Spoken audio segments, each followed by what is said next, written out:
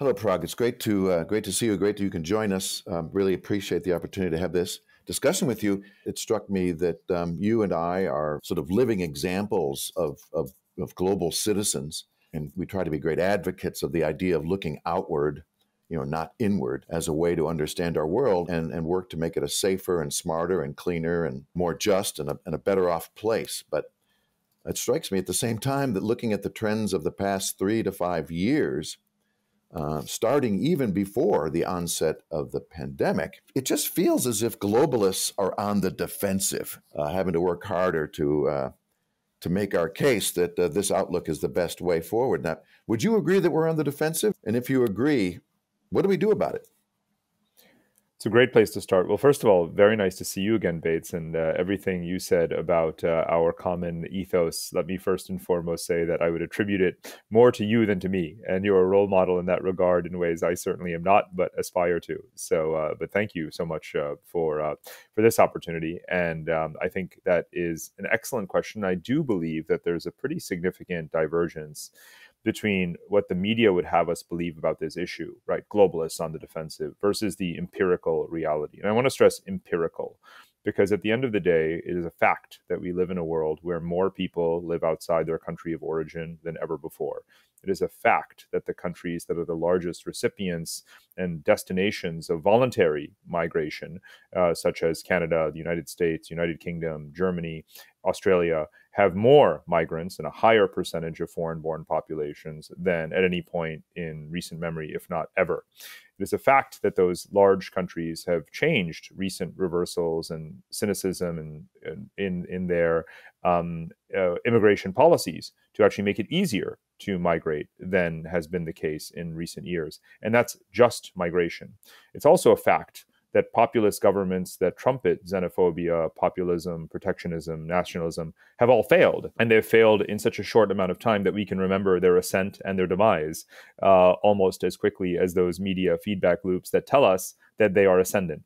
And one last point on all of this is deeper, more philosophical, is this notion of civilizational states that has contributed to that line of thinking, that we live in an age of strongman nationalism, Russia, Turkey, India, China, and that these governments really represent a new wave. And we conflate those leaders with the will of their people and the sentiment of their people.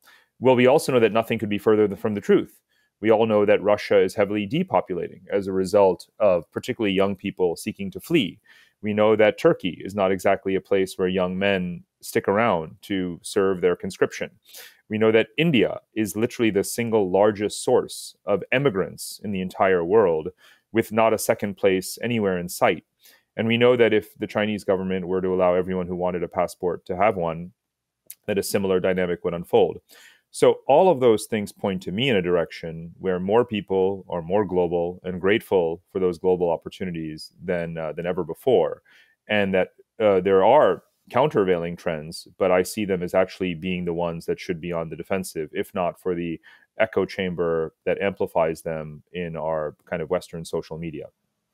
Well, that's very encouraging, I must say. I'm glad to hear that response because I've been discouraged of late, and I think it's so good that you can provide us with that empirical background and remind us that indeed it is a part of the human condition, isn't it? To want to move, to want to seek, a better life, and that often requires, more often than not, might require that one get up and go and find Right. cross borders, et cetera. In your most recent book, it's actually Mm-hmm. called "Move: The Forces Uprooting Us," and you talk exactly about this phenomenon. I love the way the book starts. The question is, where are you going to live in 2050? And Mm-hmm. if I'm lucky enough, I'll be alive then. But I actually asked myself that very question, and I realized you are right. I'm not sure. I'm really not sure. Mm-hmm. It could be a lot of Mm-hmm. different places, and that's just the nature of things. But you make this great argument about a future going forward of increasing population mobility, and that's going to be brought about both by the sort of positive trends, people seeking better lives, greater opportunity, but also negative. I would call them negative trends, war, climate change, other forces that maybe require people to seek mobility and movement. But overall, you tell a very positive story, right, about population movements, and not a story of nativism or fear. But could you talk a little bit more about this? I'd love to hear, even more about your thinking on these developments and their implications going forward. Sure. I love the way you set the stage there because, for one thing, when you refer to the nature of things, and you quote this line where I say, to move is human, right? Right? And it Yeah. is literally a fundamental anthropological, physiological truth that to move is human. And that for not only, hundreds of thousands of years or millions of years, but particularly the last 100,000 years since mankind began colonizing the continents, we have been mobile, we have been nomadic. It's a natural occurrence for us to agglomerate into ethnically homogenous tribal units known as states.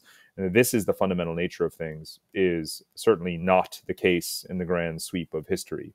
So we need to hold on to that fact that to move is human and that we have the capacity for it. We are increasingly in diluting ourselves ethnically, right? You have more interracial mixed marriage than ever before.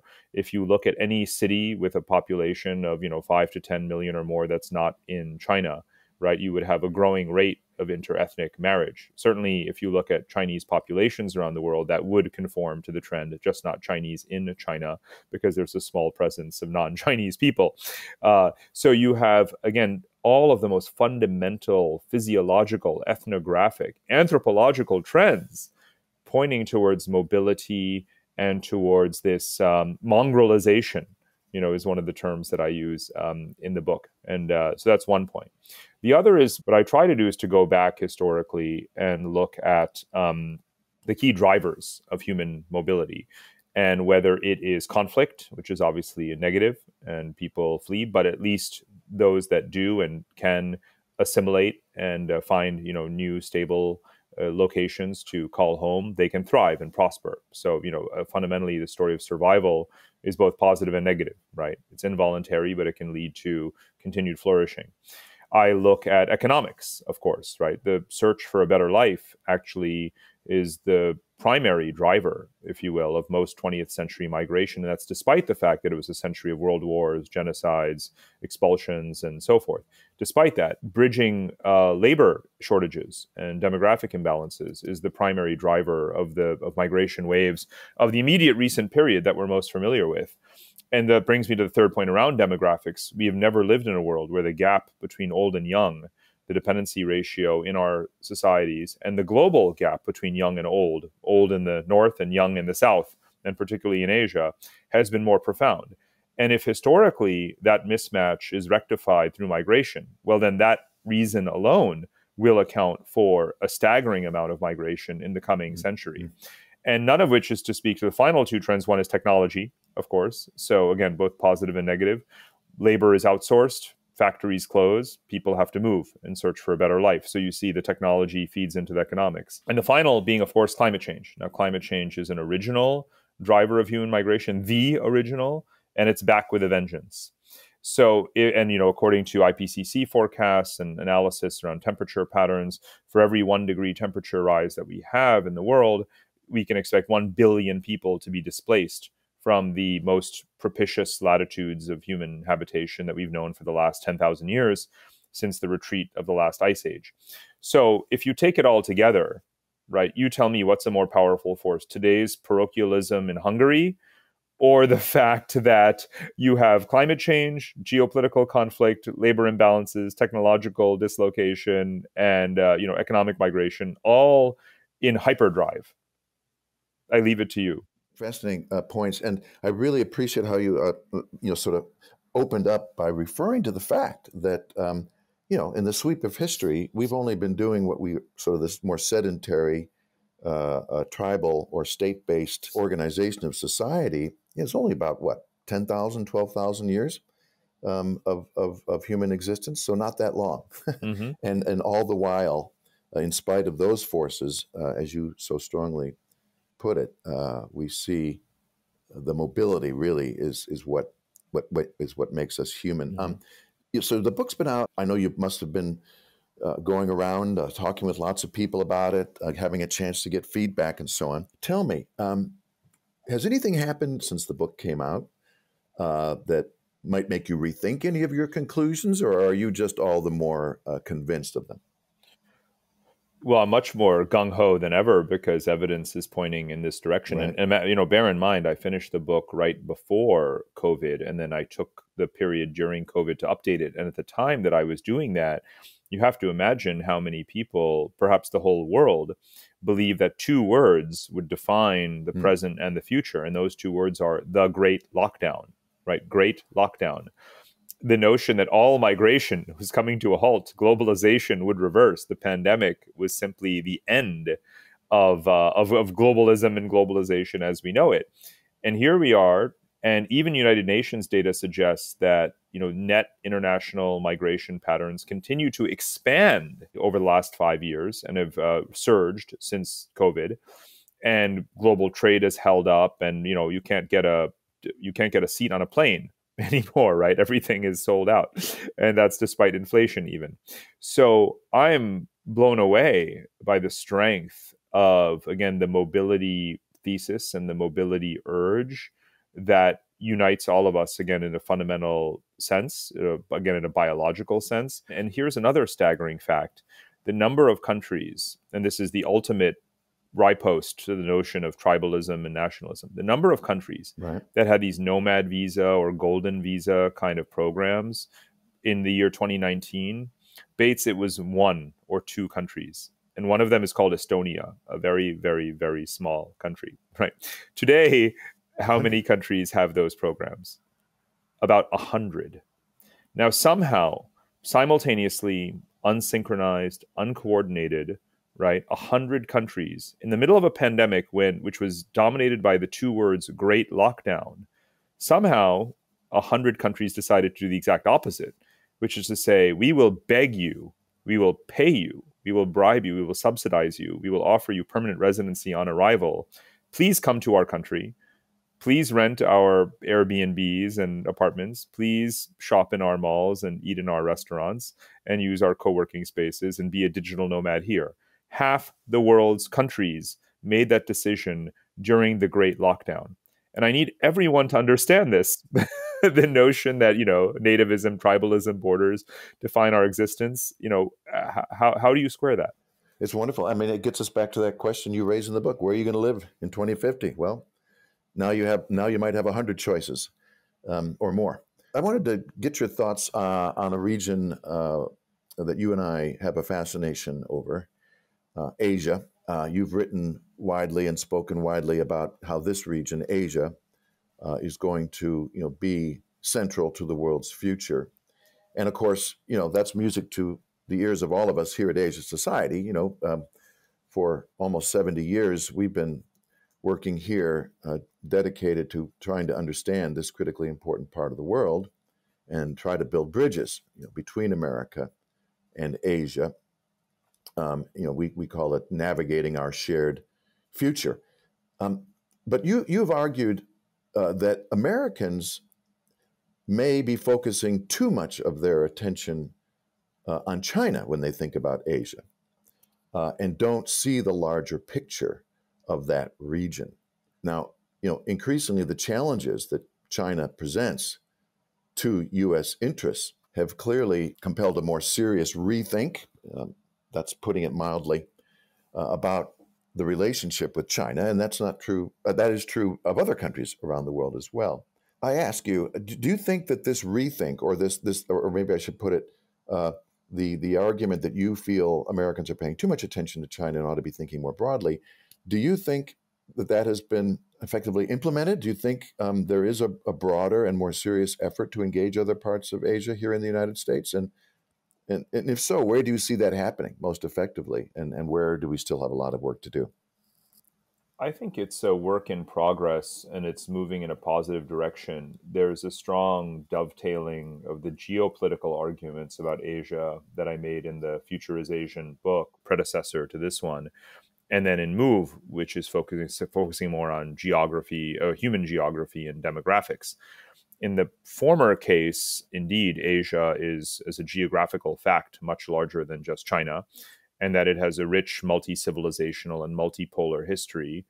And the last 4,000 years of that mostly multi-civilizational and multipolar history is the likely pattern for the future, rather than a static Chinese, unipolar ascendancy, whether in Asia or globally.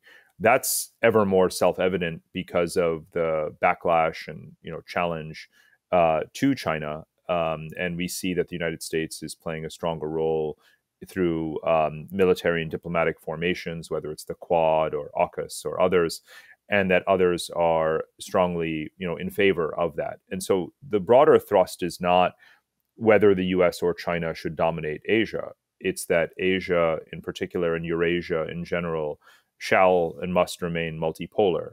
And that, I think, is something that everyone more or less agrees upon, irrespective of what the perspectives or the current thrusts of Chinese foreign policy may be. So again, I do think that we're moving in the right direction. I think we could have gotten there earlier, but I'm glad that we're moving there now. And I think that it is the equilibrium that we should all seek. Now, demographically, and therefore also to some degree economically, that argument is easier to make than ever, because this happens to be the year in which India's population will exceed that of China, numerically. The fastest growing economies in Asia are not China, right? You see whether it's the Philippines or Vietnam, India to some degree, shifting supply chains, away from their excessive concentration in Greater China into South and Southeast Asia in particular, through various, trade war dynamics and so on, which is really elevating what I call the fourth wave of Asia into the spotlight. And the fourth wave of Asian growth is the term and the category that I defined in the Asia book, where I looked at South and Southeast Asia, following the first wave of Japan, the second wave of the tiger economies, the third wave of China, and now the fourth wave. And if you take the combined demographic size of the fourth wave economies from Pakistan, India, through Bangladesh, through ASEAN, that's 2.5 billion people. And every one of those countries has a younger median age than China, save for Thailand, which is roughly similar. And you have, obviously, again, strong growth rates, increasingly more open economies, countries joining various trade agreements, pursuing industrial policies, trying very hard to modernize, attract investment, raise productivity, connect to global supply chains, and so forth. So really doing all the right things, you might say. So I think that, too, really diversifies the picture of what is Asia and what do we think of and who do we think of when we speak of Asia. So again, that broader diffusion towards embracing the richness, the rich tapestry, again, geographically, culturally, economically, and geopolitically of Asia is the central message that I've been, promoting for quite a few years now, and you have as well. Let's drill down a little bit more on China here. One of the projects that we're going to be undertaking here in the new Center for China Analysis is to ask the question: have we seen peak China, and how will we know if we do? And I think you're suggesting some things in this notion about the fourth wave. I think is intertwined with that question. And in my read of recent developments coming out of China over the past several years, I see a worrisome tendency that's gaining momentum, and that is a decided shift in the thinking of Chinese leadership away from connectivity, away from globalized or a globalizing paradigm, and toward a greater focus on China's internal market and indigenous innovation, relying more on themselves than on the outside world. And coming from a country that has been so central to a globalizing Asia, well, first of all, do you see this shift, or is it just something I'm reading too much into it? But if there is this shift ongoing, how's that going to affect Asia's future and the future developments in the world more broadly? Mm-hmm.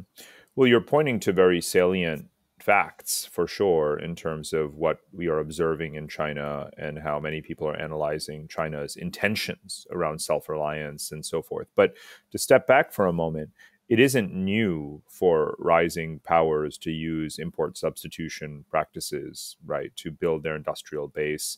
and to rise into the pantheon of great powers in the first place. That's how Britain became Britain. It's called mercantilism. It's how America became America. Hamiltonian import substitution and economic nationalism. So China is not deviating from the playbook of Europe's historical great powers in their mercantilism, nor the import substitution industrial policy of the United States. In fact, it's copying precisely those things that it's learned from history. And so we shouldn't fault China in the same way that we would not fault any rising power from seeking to endogenize foreign technologies and modernization, right? Not in modernization theory in the political science sense, but in just economic modernization and the foundations of it. So that's one thing. The second is, I think, some nuances needed around whether China's turning inward is an either or rather than a both and phenomenon. Because, analysts of the Chinese economy say, well, they really need to rebalance and there needs to be more consumption and they have to really open up the services economy further and transfer wealth from the government to households and all of these all of these sorts of things. Well, if you want to do that, obviously that requires something of a turn inwards, among other reforms that China is not necessarily undertaking, but those are among them. So we have to point out that you can't just have it both ways in terms of the political and to some degree the economic policy turn. The second, though, and I think more importantly in terms of how China relates to Asia and the world, is that I think the Chinese themselves would dispute that. Because if you look at the Regional Comprehensive Economic Partnership, the Belt and Road Initiative, dual circulation, and their Global Security Initiative, that last one is obviously quite vague. But from China's standpoint, they remain quite globally connected. Thank you very much, right? They're still the largest trading partner of 125 countries in the world, more than any other. Of course, Belt and Road has focused away from some of the markets where there's political hesitancy and even backlash, but that doesn't mean that it's not reaching out its tentacles, to very important geographies, because you can clearly see a shift in investment, not a retreat in investment. Well, there's some retreat in investment, but the shift favors West Asia, Southeast Asia, Central Asia. Those are not insignificant regions. Just because there's less FDI going into the United States, less FDI going into Europe, it doesn't mean that China is not seeking to build international partnerships, right? And RCEP, to speak just of that, yes, it's a regional agreement, but it's the largest region in the world. And it's it's also the largest free trade agreement by volume and demographics in world history. And we in the economic literature tend to discount the net aggregate impact in terms of GDP gains of these trade agreements, and China is obviously central to that agreement. So again, there are many reasons why one would dispute the notion that China is literally turning inward. U.S.-China trade in the year 2022 will have been 10% larger than 2021, just to bear in mind. So we don't really see decoupling yet. I'm being charitable in that. Now, how does all this relate to Chinese power? I mean, I think when I started speaking about peak China about maybe five years ago, and it's a theme in the Asia book, I think people found that really premature. But the reason I was making the argument is not because China's economy is not growing, because of course it will continue to trudge along. And I didn't say it because of Chinese demographics, because even though in that sense we are nearing peak China, I actually point out to China's massive investments in industrial robotics and automation, which has actually maintained or allowed it to maintain a very significant industrial output and to remain the export powerhouse of the world. So I don't think that's even demographically dependent. I made the argument on the geopolitical grounds that it's not just China that's awakening, it's also everyone else that's awakening. And that the pushback against China's policies, practices, and overreach would engender this awakening and stoke it and lead to countries standing up and saying, hey, we are great too. We have a rich history too. We have sovereignty too. We have interests also. And you're hearing that from India. You're hearing that really all across Asia, even as far as Africa. And that's the reason why I made the peak China argument, not because of necessarily endogenous characteristics of China, because I actually have a lot of faith that Chinese policymakers, are able to navigate the unprecedented demographic and other challenges that face them, given their resources and ability to allocate resources to tackle challenges. But they don't control the international environment, right? They attempt to shape the international environment, but the international environment can also shape them. And I think very often when we speak about China, we just look at China's actions and we don't look at the reactions to China's actions. And my work has been focused on the reactions to China's actions. Just as you know, Bates, we could rattle off 25 acronyms like the Build Back Better World, the Resilient Supply Chain Initiative, the CHIPS Act. I mean, not one of these acronyms emerging from Western capitals existed 5 years ago, right? They're a response to what China has been doing, and we tend to not factor in the response. And I'm giving us a lot of credit in that response. Do you think it matters that China does have? I mean, it's not a net immigration plus country. In other words, it's not widely open to immigrants. It's not as seen by immigrants as a particularly attractive place necessarily to go, even if it were. Do you think that matters? I mean, as in thinking about China and your book Move, you suggest that through technology and good policy, China can deal with some of its demographic challenges. But what about the fact that it's likely to remain an ethnically homogenous place for a long, long time to come? Mm-hmm. There's only about 10 countries in the world that meet that literal academic definition of being a nation state, right? Being, having 90% or whatever of their population be of the same ethnic group. And China is one of them. Japan is also one of them. Bangladesh is another. And those three are the largest by far that meet that definition. You could say that it's a special case, right? Certainly a special case. And those three large countries will probably in perpetuity, at least in the meaningful future, be, fit that definition. I once wrote a cheeky article titled, "Can China be a melting pot?" And obviously I meant it sort of tongue in cheek, but what I was just pointing to was what feels like a bygone era that you're also referring to, maybe 8-10 years ago, when China was opening up and had launched 1,000 talents programs and was seeking to recruit foreign scientists and issue equivalents of green cards and all of these kinds of things. And of course, there was also lots of what they would call Belt and Road students, right? So even if the number of American or European students has begun to decline in the last few years, prior to COVID, foreign student numbers, non-Western, were actually still rising. So you could have made the case that, the absolute number of foreigners who might see China as a home for academic or business or other vocational reasons, could trundle along, right? It would again always be nothing more than a drop in the bucket. Now we obviously see a reversal in that. Again, it's going to revert to what you're describing as the mean, right? Which is basically China being, mostly, almost entirely homogenous, both not just in terms of stock and flow of populations, but also obviously, sort of in its cultural orientation. And that's a function of a whole lot of realities that you and I have been discussing. However, when we talk about China as being in demographic decline, the special case of its population size has to be taken into account. And it almost never is in conversations like that. We forget that even though China is aging, given higher life expectancy and the one-child policy, statistically it's aging. But a country that large still has, 50% of its population below the median age, and that happens to be 700 million people. So you have 700 million people in China who are millennials or Gen Z or Gen Alpha. So to put it in perspective, China has more young people than all of Europe has people. And we tend to forget that when we just refer to China as an aging country, as if it's Japan. Well, Japan doesn't have as many young people as China has. It doesn't even have a fraction. We have to, look at Chinese demographics holistically and how China allocates those 700 million young people in the domestic services economy to be the caregivers for the elderly and all of these other things is going to shape its economic evolution and its societal kind of characteristics in the future. Does it still need to import a fair number of certainly caregivers and certain other sectors? Yes. In fact, I think the chapter I have on China in this book begins with the sentence, "The world's largest country needs more people right now." And so, will China continue to selectively import foreign workers? Yes. But speaking of young people, I wanted to just raise one last question with you and get your thoughts. What advice would you offer then to young people today?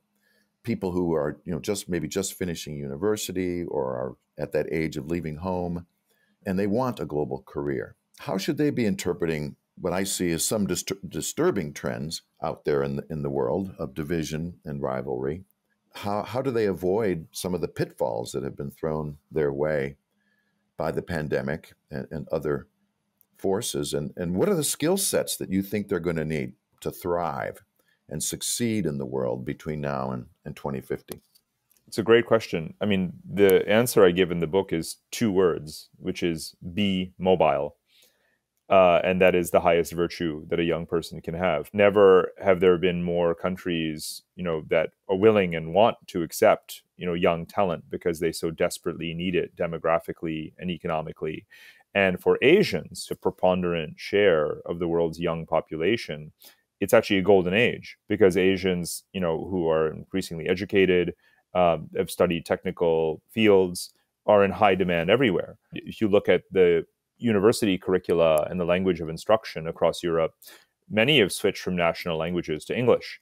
So being an English speaking young Asian with some education, there's never been a better time. But it's not a surprise at all, those fundamental drivers of migration, right? Again, supply and demand, the demographic imbalances and so forth. So I urge young people to be optimistic and opportunistic.